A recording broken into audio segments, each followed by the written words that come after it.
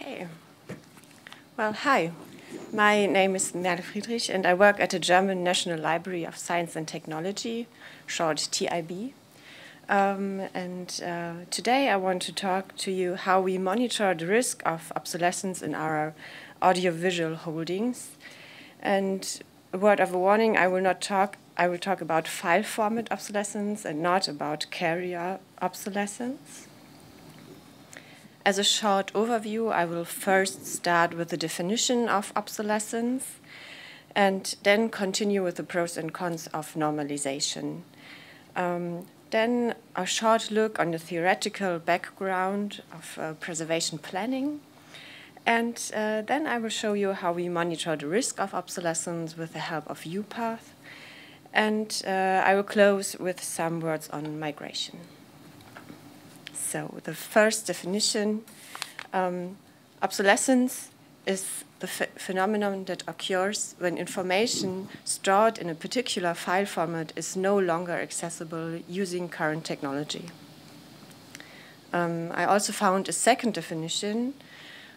Obsolescence describes a state of becoming obsolete rather than a state of already being obsolete. So this definition shows also that we need to act before the information is inaccessible. I like to think of obsolete file formats as file formats that are at risk to become inaccessible by our designated community. I think it is important to also think of the designated community because if we have a film stored on a DVD and neither our users nor our institution has a DVD player, then it is obsolete, no matter if there are tons of DVD players outside. So this is why I want to focus also on the designated community. And the example with the DVD also applies to file formats. So, okay, how do we save our files in the archive from becoming obsolete? I first want to give you a short overview about the different file formats that we have in our media asset management system. What you can see here is that we have plenty of formats. I have extracted the container information, the video codec and audio codec information with the help of media info. And then I made the calculations and I found out that we have plenty of formats. What you don't see is like the long tail of formats that we have less than 20 times in our archive. On the other hand, more than 70% of our archive are in the first three formats, so this is why I will concentrate on them. Yeah. So what about normalization or normalizing them? There are advantages of normalization. If you have a limited set of file formats in your archive, then it makes validation easier if you have the tools for it. It makes preservation planning easier because you only have like this limited set of formats you need to look at, and you need less tools in general. But there are also disadvantages. Someone has to migrate the formats that come into the to the preferred preservation format, and so this migration is necessary by the producer, and this leads to undocumented changes of the material. And also the delivering of material is unattractive because the producer first has to work on it before he can hand it to the archive. So this might also lead in loss of information for the archive. Or the archive itself could do the migration, but this leads to a high workload on the archive side. And if you want to keep the original for authenticity purposes, then you need more storage space. I did a short test with a sample from our AV holdings. And so they are all lossy codecs, as you've seen. And if we migrate them to FFV1 in Matryoshka, so to a lossless codec, then it takes up to 10 to 20 more times storage space than the original. So this is also a question of costs and storage space. So sometimes we just have to take everything we can get just the way it is. We start in our archive, and after a few years, boom, it's obsolete. No, don't worry. That won't happen. We have a strategy for that, and this is where I would like to look again into the Open Archival Information System and preservation planning.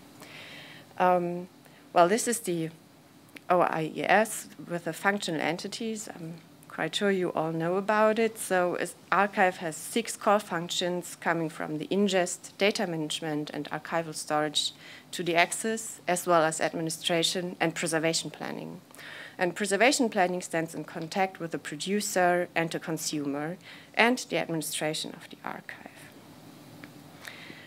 One important task for an archive within preservation planning are Technology Watch, Community Watch, and Preservation Watch. Technology Watch, there an archive looks at the formats and how they develop. It looks at the tools for the formats and how they develop.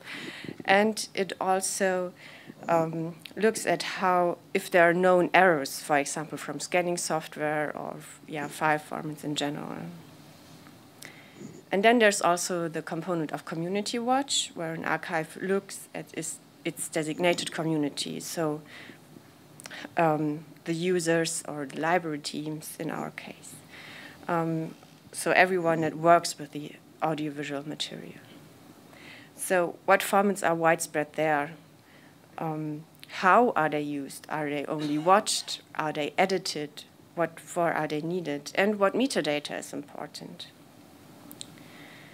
Technology Watch and Community Watch can be extended by Preservation Watch. So this also means performing risk analysis, having a test bed, saving information on executed preservation plans within the archive, and monitoring the risk of obsolescence. How do we do that?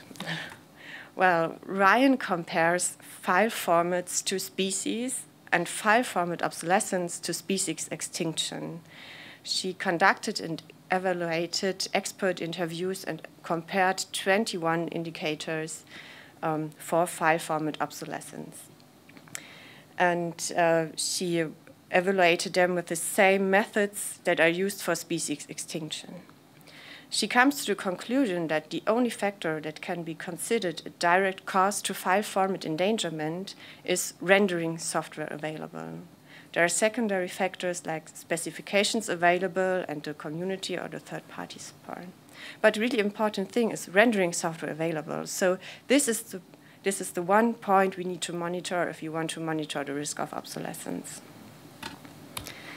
And how do we do that? Well, the National Library of the Netherlands uses this concept of view path for each format. A view path consists of 3 components. There's the hardware platform stored, the operation system, and the software and version with which the format can be rendered. So the National Library of the Netherlands has at least 2 valid view paths for each format, and this is what I wanted to achieve too for our formats. So I took the 3 most used formats inside our archive, and I tested different view paths. What you see here, for example, is the container MP4, the advanced video codec, and advanced audio codec in version 4. And the first view path consists of the Intel Core i7, so the computer processing unit. Windows 10 as system operation, and Windows Media Player version 12 as software. Then I checked, well, this is, of course, a view path that is accessible within our institution, and the other view path as well, which consists of Intel Core i5, Windows 8.1 Pro, and a VLC Media Player version 2.2.2. What was important to me is that the view paths are independent from each other. If they both rely on the same hardware platform, and we don't have them in the archive anymore, then both of the view paths are not valid anymore. And this is what I wanted to avoid. So this is why they are independent from each other. We can also save this information within our archival software. We have the format library, what you see on the left, and there we can store the formats we have and the related applications with whom they can be displayed or rendered.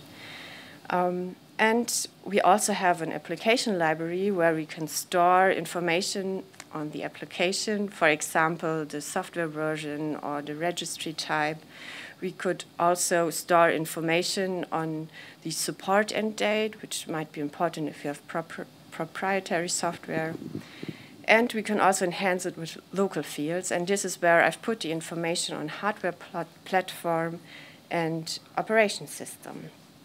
So if one of these components is no longer available within our institution, then we can test if there are other view paths available for the same format, or we have to migrate to a suitable format.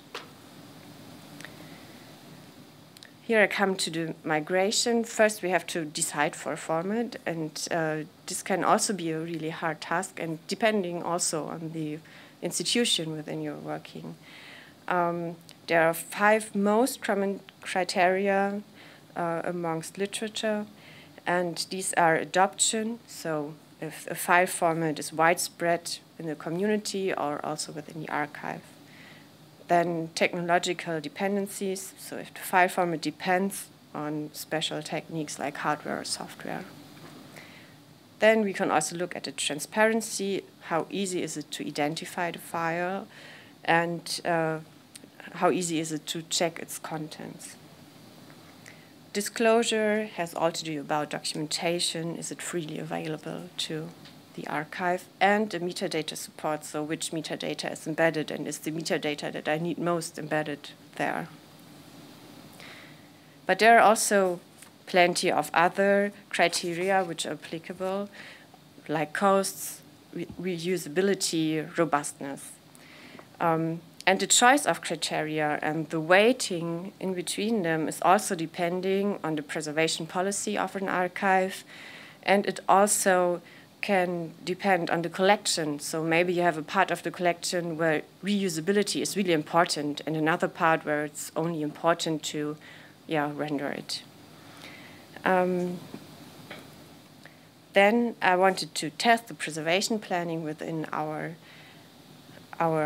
archiving software, which is Rosetta.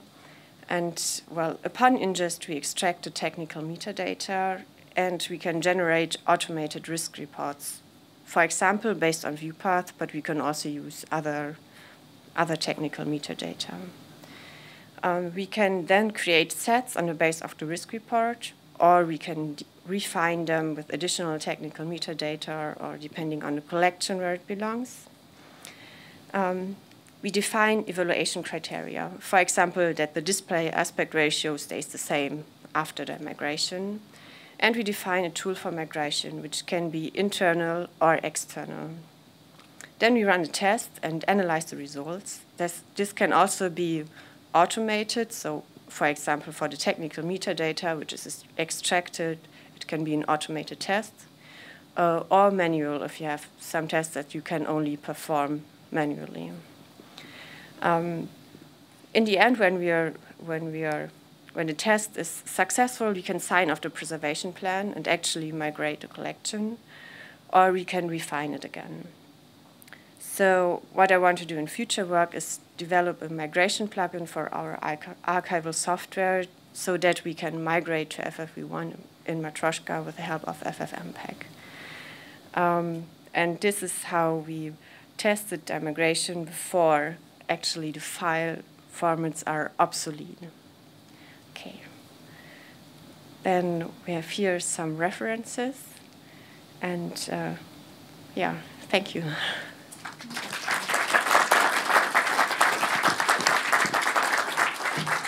Thank you. Are there any questions?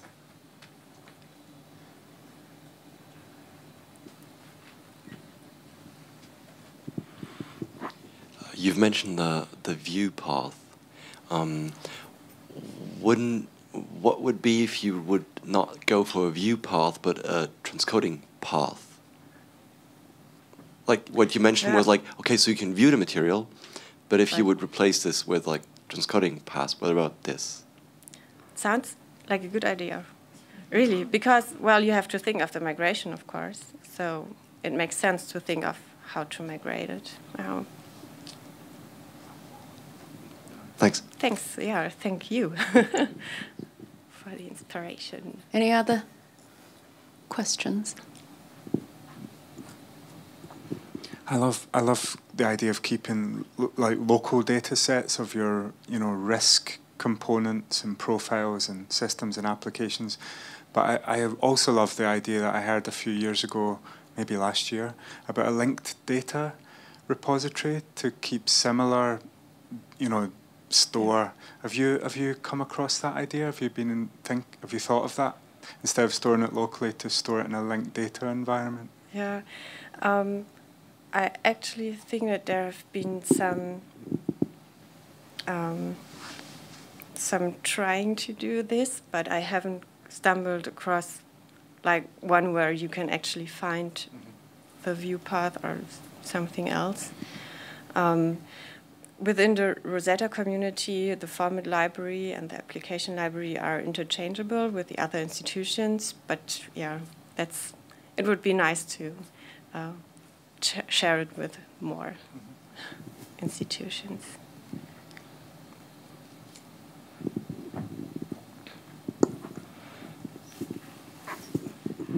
Given that we heard yesterday that we are now sort of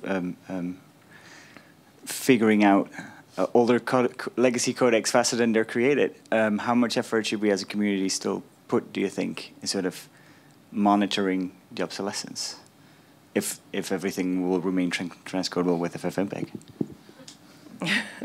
I'm sorry, that's not. I mean, I don't mean that in a mean way. It's just something I sort of wonder myself. Yeah. I think, well, when I was looking in the literature, it was really like, it's not a question anymore, I think. There was more research like 10 years before. And, but nevertheless, I think it should be something that we keep in mind. Well, yeah, but I don't have a definite answer. May I answer the question? Yeah, please. Better be safe than sorry. Yes. Okay. Thank you very much.